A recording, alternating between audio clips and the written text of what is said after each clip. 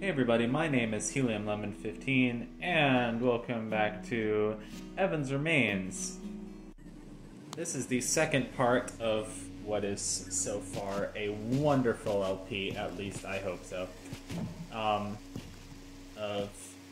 a sort of strange little indie game.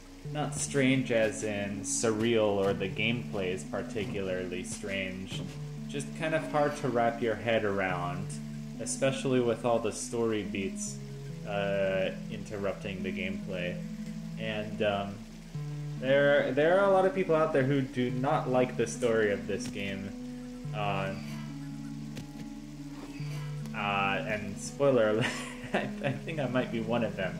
Although it is thought-provoking.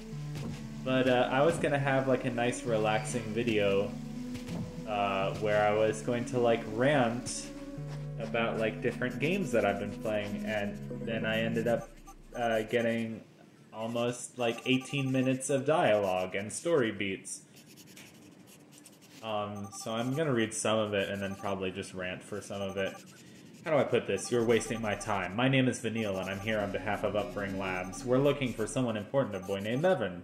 Prodigy boy missing. Maybe you've heard of him, his name has been everywhere these last few years.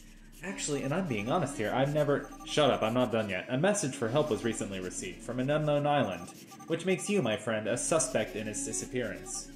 You follow? Just being here on an uninhabited island means you're involved. If you keep refusing to speak, I will be forced to arrest you. So if you want to keep walking around writing frantically in that notebook, you'd better start stalking. I mean, talking. You better start talking. Heh.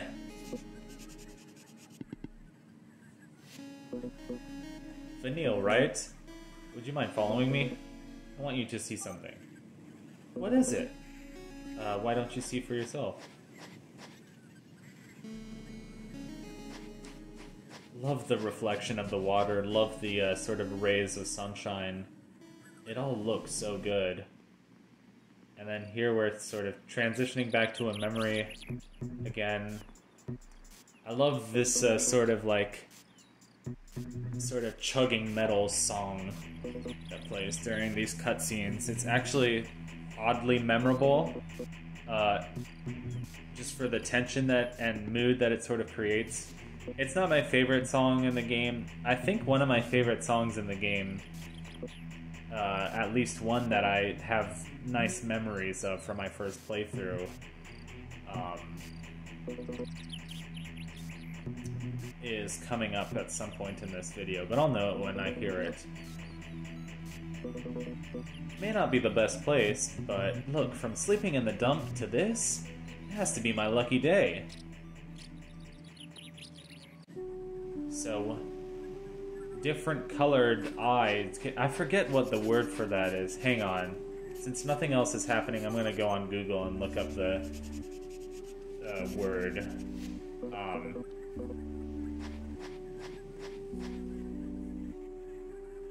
Heterochromia. Okay. Like, different colors. Heterochromia. That makes sense. If the roots of the words, like the root words, make sense, then it's usually easy to remember a word, you know. So, something immortality, which, even if possible, I don't think immortality is desirable. Or it could be the kind of immortality where, like, you never die of natural death, or cancer or anything, but, like, you could still die in an accident. I don't know. This part of the game is oddly sort of futuristic. I mean, there's this big, like, abandoned mall in the background. It's almost like Kirby. It's sort of almost like Yume Nikki, and I compare everything to Yume Nikki. I compare everything to Kirby, so... So there's some legend about a city and an island. It's a lot more than what I was expecting to find. And I hope it's for me. You hope it's for you? What? Wait, no, I don't understand. What does that mean? Does that mean you hope no one has gotten there first? I guess I should introduce myself. My name is Clover E. Moore. Until now, I was certain you were just another person searching for the artifact. I can't let anyone find it first. Relax, I couldn't care less about immortality. Thank you. Immortality is stupid anyway. And I'm sorry to say that I haven't seen a single soul apart from us. Yeah, even I doubt he's here. Hey, at least the monoliths are fun. Looks like they made sure their visitors didn't die of boredom. Like, yeah. So, Vanille / Dysis. The recurring joke is that she could just walk around them or swim around them. And she, you know, refuses to walk around them. I think walking around them would be a possibility. I know they say swim around them early on in the game, and they would only say swim around them if walking around them wasn't a possibility. Which is kind of stupid. I like his character portrait. All of these character portraits are like sort of slightly anime looking. Although they're not strictly speaking...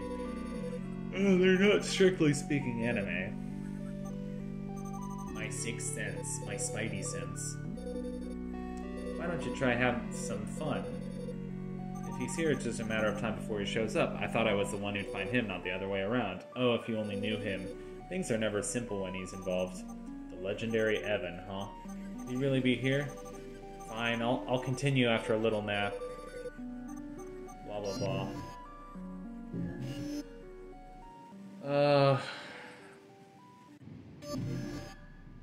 Now prepare for cutscenes for the rest of the video. I'll try to just be patient.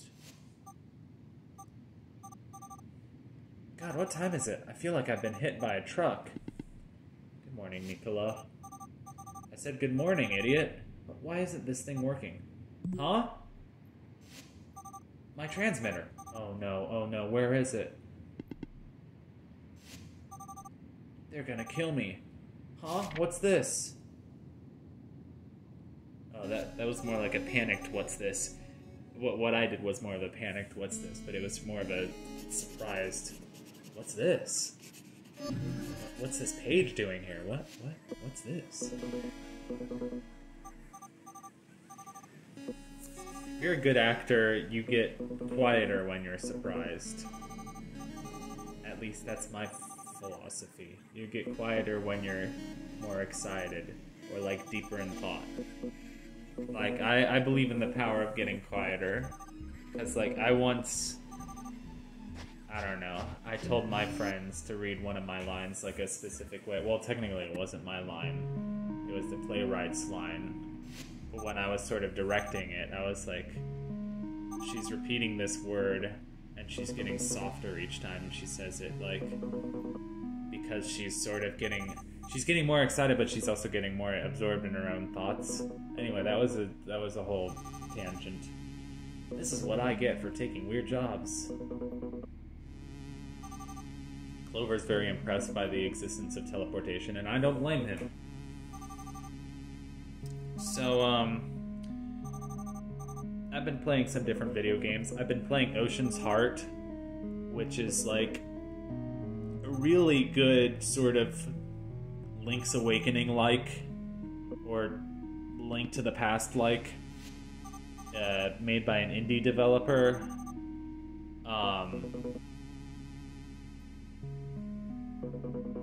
Something Raz.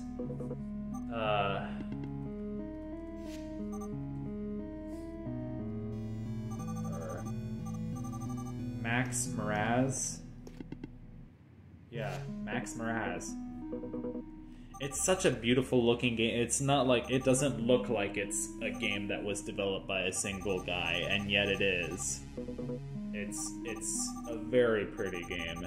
It looks like sort of Link's Awakening and Wind Waker and Link to the Past all had a baby. It has it has sort of bright colors and sort of like a water theme. When I first like saw it, I thought that it was going to be more like a generic sort of RPG Maker game, and I was very pleasantly surprised that it's a Zelda-like, and it has, you know, short dungeons and like, you know, a couple towns, and like it doesn't seem like to be a very long game. Then again, like I think it's longer if you do like all the side quests and shit. I've been playing a few other like little random games. I've been playing Cosmic Osmo and the Worlds Beyond the Mackerel, but I've only played it for like 2 play sessions, adding up to an hour total, and I think I've seen all that there is to see in that game, and I'm like, well, okay. But like, I love those old CD-ROM games, and it's a game by the developers of Myst, Rand and Robin Miller, and you know, it's before they made Myst, so I was really intrigued. And like, it has like a lighthearted, like childish sort of tone, childlike tone. I don't know, whimsical, rather than Myst. Myst is kind of the opposite. I mean, it's not the opposite, but like Myst is for young adults, whereas Cosmic Osmo is definitely more for kids. I've been playing another crappy RPG Maker game by Aldorlia, one of my favorite developers. I like to buy their games, even though I know they're completely crappy. I've also been playing a game by Zeboyd Games. They made Breath of Death 7 and Cthulhu Saves the World, and just different RPGs with like a tongue-in-cheek sort of sense of humor. And this is a game called Penny Arcade's On the Rain-Sleep Precipice of Darkness 3, which I have no idea why it's called that, but the main character is Tycho Brahe, or however you say that name, and he's a character in that one poker game that also has Strong Bad and Sam and Max and the Heavy from Team Fortress 2, which is probably the only character out of those 4 or 5 that most people know. Yeah, it's on the rain-sleek precipice of darkness 1, 2, 3, and 4. Except 1 and 2 were made by one developer, and 3 and 4 were made by another developer, and they're different, like, graphically, they're different in gameplay style, so I'm starting with 3, don't question it. But it's got a sort of interesting sense of humor. The guy who makes those games, he's got a really funny sense of humor. I forget what his name, and again, using Google, who's the main director, developer at Zeboyd Games? Is it Robert Boyd? That's not the name that I remember. But I guess it is. Huh. And they have different games. They have Breath of Death 7. They have Jerry Holkins is the name that I remember. He's co-creator and writer of the webcomic Penny Arcade. So I guess Tycho Brahe is a character from a webcomic called Penny Arcade.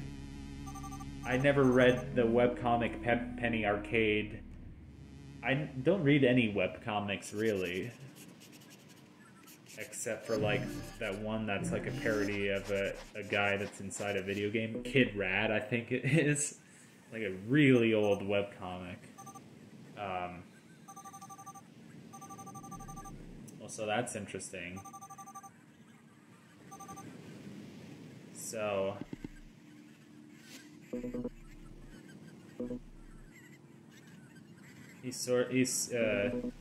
they made the game along with the dude who wrote the webcomic. That's super cool. What's your friend's name? Vincent. Vincent Vall. Why? Just wanted to make sure it wasn't someone from Upbring. I imagine anyone who leaks information ends up regretting it.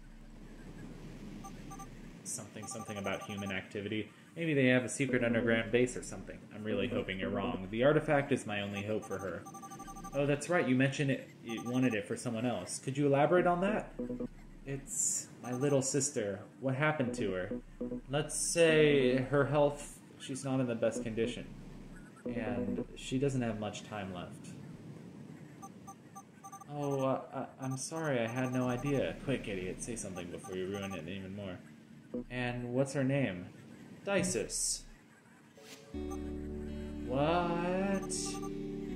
Heh, that's strange. I thought I heard Dysis. That's what I said. Dysis is such a weird name. It's like... Dysis. It's like, what, are there two of her? Sorry. Or is it like Dionysus? I don't know. I will not joke about people's names because people are like...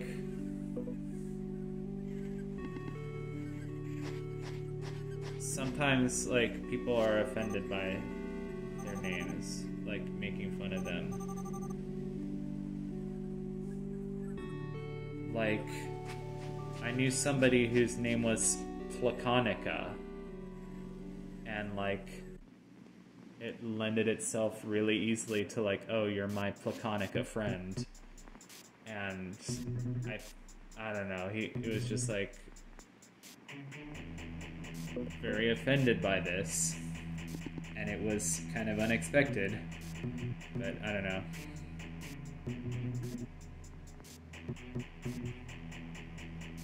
Immediately getting distracted by picking my toes. I'm sorry, that's gross. I shouldn't have mentioned picking my toes, except it's what I'm doing.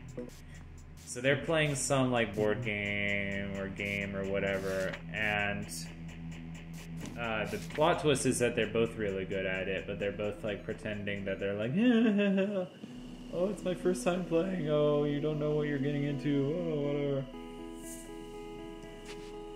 Oh, this is a pretty song, and a very pretty night sky. But I think it's where we will have to stop playing for now, and I'll see you for hopefully some actual gameplay. Goodbye.